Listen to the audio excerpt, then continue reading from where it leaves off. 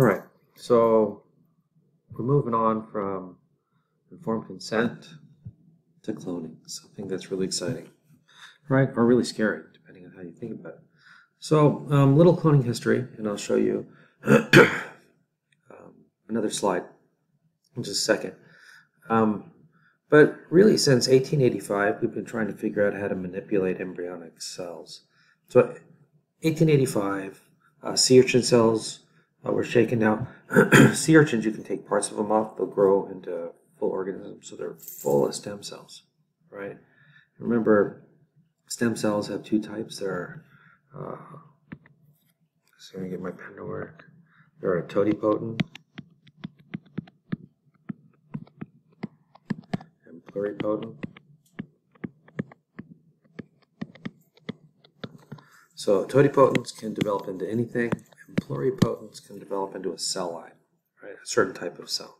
So, but sea urchins are full of the totipotent type, right? So these are perfect. So 1885 they did that. They showed that they could create urchins from separating urchin cells, right? So in 1902, right? So they tied a hair around a fertilized mass of cells and separated a cell and showed that it grew into a twin. And that's a lot of what happens when we have maternal twins, right? The egg separates, or one of the cells separates as it's dividing, and it just becomes another one that looks like the other one because the DNA is identical, right? In 1928, right? So they created an anucleate cell, right? So they pinched a cell with the hair, and they caused the nucleus to stay to one side, but they separated the cell, right? So, and then they untied the hair and let the nucleus go to the cell that didn't have it, and they cut it off, and it started to grow. So that's the first evidence of nuclear transplantation. This becomes important because this nuclear transplantation is going to be how we create Dolly the sheep, right? 1952, right?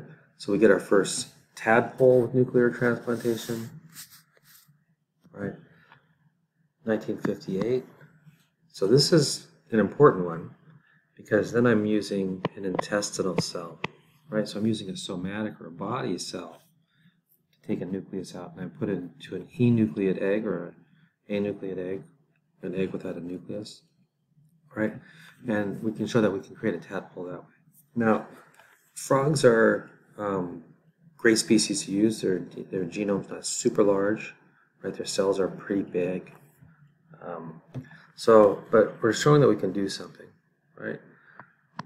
So in 1975, we go to mammals, or we go to a more advanced species, right?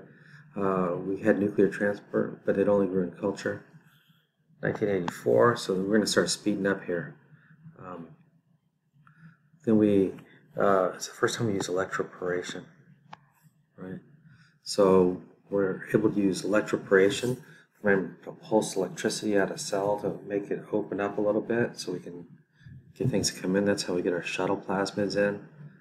All right, so electroporation, we developed that in 1984.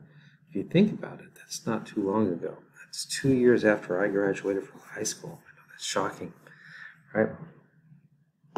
We have a pause for 12 years. 1996, first live sheep from electroporation using cultured shells, right? So that opens the door for farming and transgenic animals. 1996, we get Dolly, right? The shocking thing about Dolly is they don't tell you it took 277 attempts to get a live birth sheep.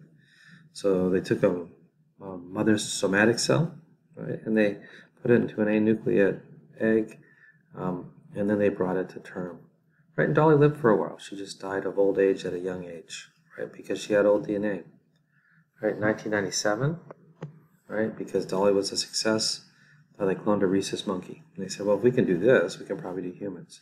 And about this time, 1998, we get a lot of legislature on stem cell research, just kind of putting the brakes on this, right? We figure out we can do this stuff, but we may want to take a look at if we should. So 1997 is an important one, right? We created transgenic cow that can produce factor IX for treating hemophilia, right? So this is successful farming. Again, the government takes a pause and says, well, if we produce medications and foods, does that violate autonomy of persons taking the foods, right? It's not like a fortification, like we put B vitamins from vegetables inside our bread because people don't eat vegetables like they should. But it's not the same sort of thing. Right, 1999, right, we're back at it. Cloning animals becomes more easily leading to transgenic laboratory animals. So remember, this is important, right? So in our preclinical phase, we'll often use transgenic animals. We'll get an animal that we hybridize with a human cell to produce a genetic trait, right? And that genetic trait we try medicines on. So transgenic animals were important. We're able to do that in 1999. Again, not that long ago, 20 years ago, right? 2001, we bring back an extinct goat. It only lived for a couple months, I think. But hey, Jurassic Park, right? That's the author of Jurassic Park who wrote the book that you're starting to read this week. That showed it was possible. All right, 2007,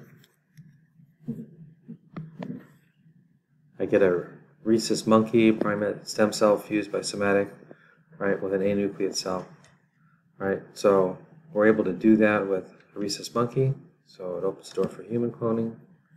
And then the controversial one, right, human stem cells created in South Korea, right?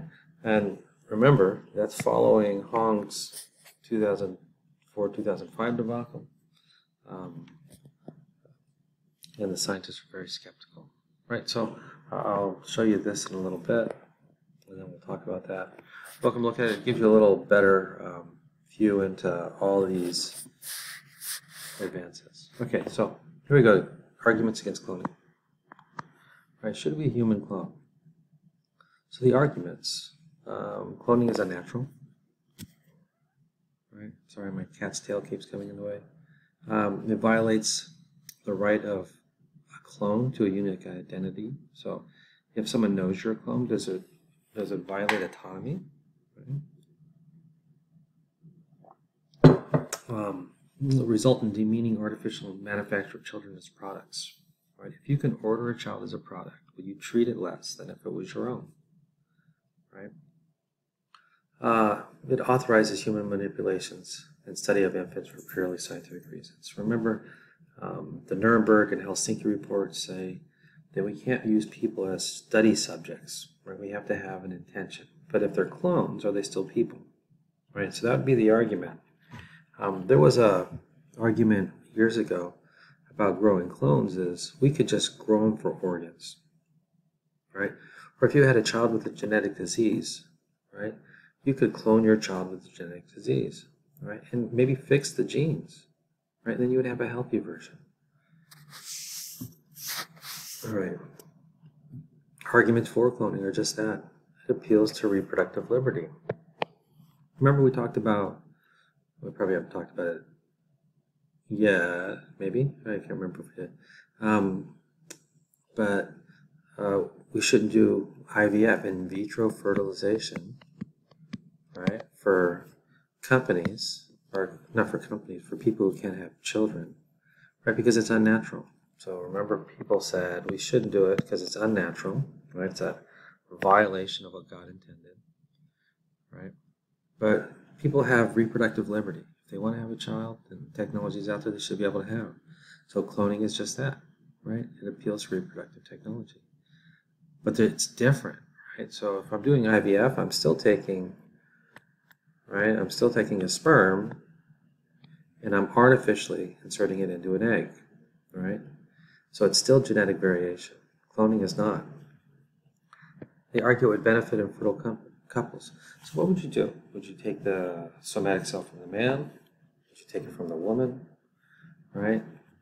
Would it be treated differently? So if you made a genetic clone of your wife and you later didn't like your wife, would you treat your child differently because they're essentially the genetic duplicate of your wife?